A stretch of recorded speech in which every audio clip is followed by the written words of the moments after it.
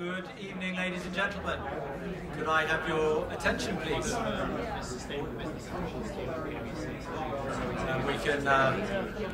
we can get started, get things underway. Okay. Well, look. Firstly, please let me welcome you to our first inaugural. I can't have a first inaugural. Good Lord, that's the way to start, isn't it? Our inaugural 2 Degrees Sustainability Quarterly here in New York, and it's a really great pleasure, and it's in association with CRD Analytics, and we're very grateful, Michael, for your support on this, so thank you. My name's Martin Chilcott, and you can probably guess from my voice that I'm English or Australian or New Zealander. You can't do this thing with accents, you guys, can you? I am actually English, and I'm delighted to be in New York. In fact, I now spend 50% of my time in the US, and it's an enormous pleasure. So I'm delighted to be here, and delighted to invite you to this just magnificent setting, isn't it? It really is gorgeous. It used to be, apparently, a refurbished taxi depot, which adds another kind of dimension of meaning to it, I think, about you reusing something that would have been a brownfield site otherwise. And of course, just out the window, you could probably see the High Line. I don't know if those of you have been looking. Another fabulous example of green urban regeneration. And I think when that's finished, we've only got certain sections done now in the city, haven't we? When that's finished, that's going to be fabulous. And of course, thirdly, with the rain today, this really feels like a tropical forest, doesn't it? You know, and if we're trying to save tropical forests, I think we're doing our bit here today. So that's great. I've got a few announcements before I get going. Firstly, I'd like to thank Mark and our sponsors, MetaVu. Mark, where are you? Thank you very much indeed. So MetaVu provide advisory services and performance measurement products to help companies across multiple sectors innovate their products, services and business models, and we're very grateful for your support today, so thank you very much. I've got a health and safety announcement to make. There are no fire alarms expected, so if the alarm goes off, it's for real, so the fire exit's over there. But you mustn't panic if you see the anaconda, okay? Or the green tropical forest frogs, or any of the rest of the stuff that's coming with the environment that we're in. I am very lucky, very genuinely lucky to be Chief Executive of 2 Degrees. It's a very special business, not because it's a business so much as because it's a community. It's much, much more than a network or just a database or a mailing list.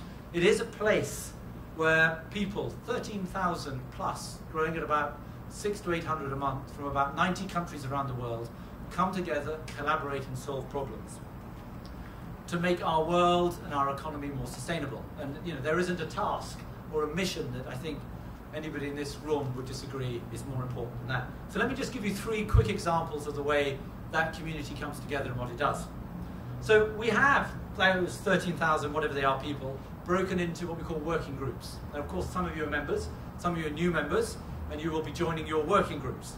And one of those working groups is called Waste, or Zero Waste, and there's a retailer in there that we've been working with called B&Q. It's a bit like Home Depot. Did I get that right? The depot bit? Thank you. And so B&Q's like Home Depot, and they asked us to help them, asked the community to help them find an alternative to peat compost for selling into gardens and to gardeners. And so that group has been, over the last month, working together in the discussion forums, finding alternatives, which involve all sorts of things like coconut husks and the rest of it. And they've drilled that knowledge and that body of knowledge they've created down into a smaller working group, and have now come up with viable alternatives which they think they can start taking to market. So that's one example.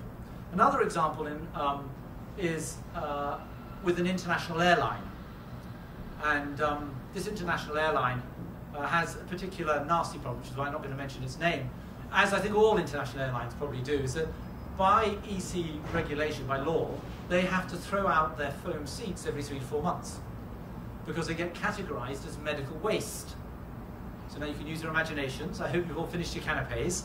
Why it is a long-haul flight seats might get called medical waste at the end of about a 4-month period. But the challenge in this is that the foam is highly fire retardant because it has to be in an aeroplane for obvious reasons. And so they can't burn them and turn them into energy. So they've been digging holes in the ground and burying them in the ground, which is a terrible thing to do. So we put it into the group, into the community, and the community identified a way in which these foam seats could be chopped up into little balls, treated with UV to kill the bugs, so they were declassified, and then sold into the building industry as insulation material. Just fabulous left field thinking, only comes about by bringing different parties together to make it happen. A third example is work that we're doing inside a private working group with the world's second largest retailer, Tesco's. So there we brought Tesco and its top, at the moment, 500 suppliers, but it will be growing out to their top 2,000 suppliers over the next year, together to work collectively to reduce carbon in that supply chain by 30% by 2020. And again, you can only do these sorts of collaborative workings through platforms like 2degrees. So the real heroes of 2degrees are our members. It's our members who have this extraordinary experience, knowledge and expertise, which is leveraged or mined, if you like, to help solve the problems for each other. Now, it doesn't just happen. The extraction of that experience and insight to solve problems doesn't just happen from the technology. It also requires people. It needs people to facilitate it.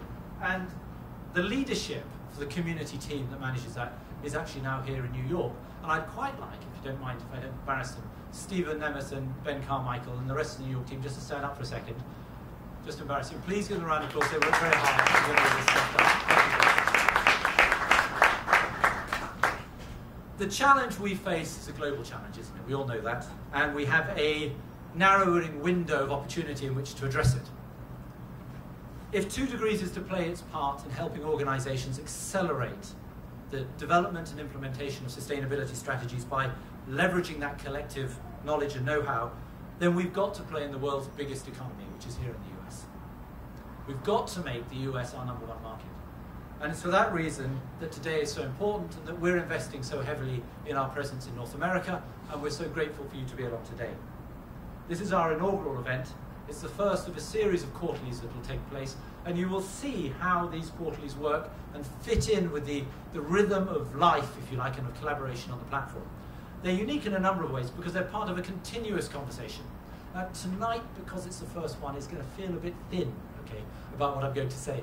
But believe me, back in Europe, where we've been doing this for a while now, the subject matters are decided for discussion in these roundtables, are decided in the working groups online. The participants are chosen online. The debate then takes place on the tables. They get recorded and it gets taken back online for further discussion with those members that didn't take place. Now we're going to try that a bit today, but of course you were told where you were going to go, so you didn't elect to go to particular tables, and we did also choose the subject matters for you.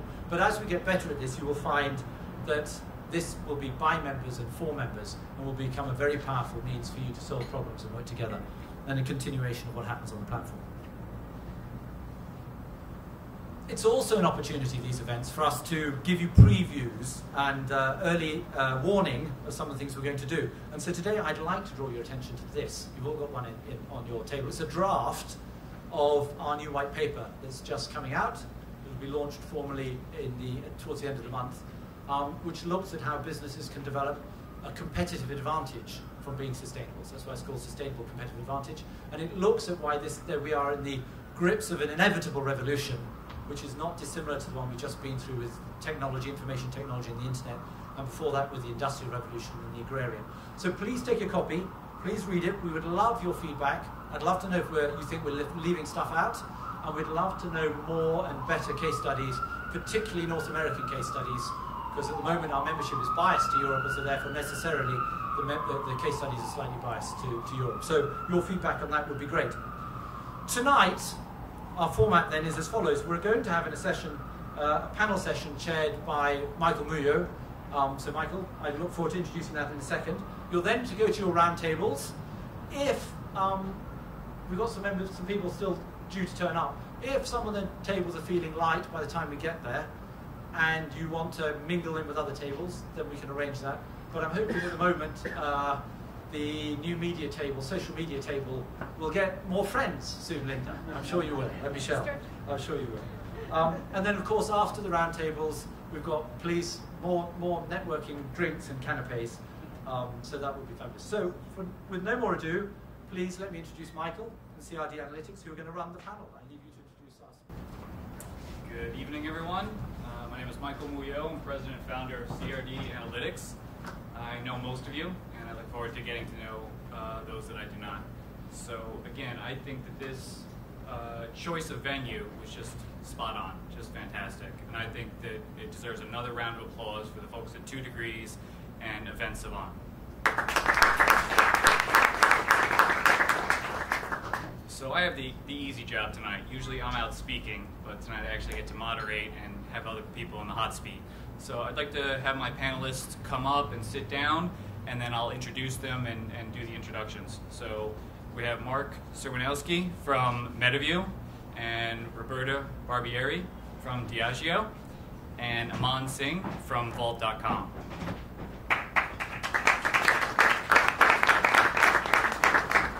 So you all have these in your agendas, but I'm going to read them.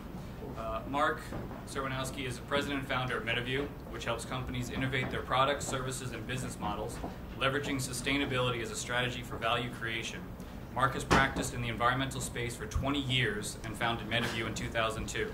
He has held management and equity positions at leading product and service providers in the environmental engineering, construction, and risk management sectors. He has successfully developed and launched 2 business consultancies for environmental and sustainability and holds an advisory board position in brownfields real estate development firms. Roberta Barbieri, Global Environment Program Manager at Diageo, is responsible for establishing the company's strategy on environmental sustainability on an end-to-end supply chain basis, from the barley in the field to the empty bottle in the bin and everywhere in between, and in implementing programs to embed the strategy in all aspects of Diageo's business. Roberta has over 20 years of experience in corporate environmental sustainability and in several different industries, including the electronics, entertainment, and food and beverage. Aman Singh is the Senior Corporate Responsibility Editor with Vault.com, an IEMA certified CSR practitioner. Aman is the author of Vault CSR blog, In Good Company, a contributor to Forbes CSR blog, and CNBC's blog on executive careers. Formerly with the Wall Street Journal, Aman is a New York University alumnus. She was named among 2010's top 100 thought leaders in trustworthy business behavior by Trust Across America, and ranked number 4 in HR Examiner's top 25 HR digital influencers for 2011. Aman Singh is widely read and syndicated on global websites such as 3BL Media, SustainabilityForum.com, CSR Wire's Talkback blog, and Boston College Center for Corporate Citizenship blog. So as you can see, these are 3 thought leaders who are literally in the industry, either working with companies or helping companies literally be more sustainable. And we're really looking forward to what they have to say tonight. So again, I'm going to moderate this forum. We're going to have each one of the panelists speak for about 5 minutes, and the whole theme is innovation through collaboration. And they have great examples of what they're going to talk about. After each speaker talks, I'll ask each one a question, and then we're going to open it up from the floor.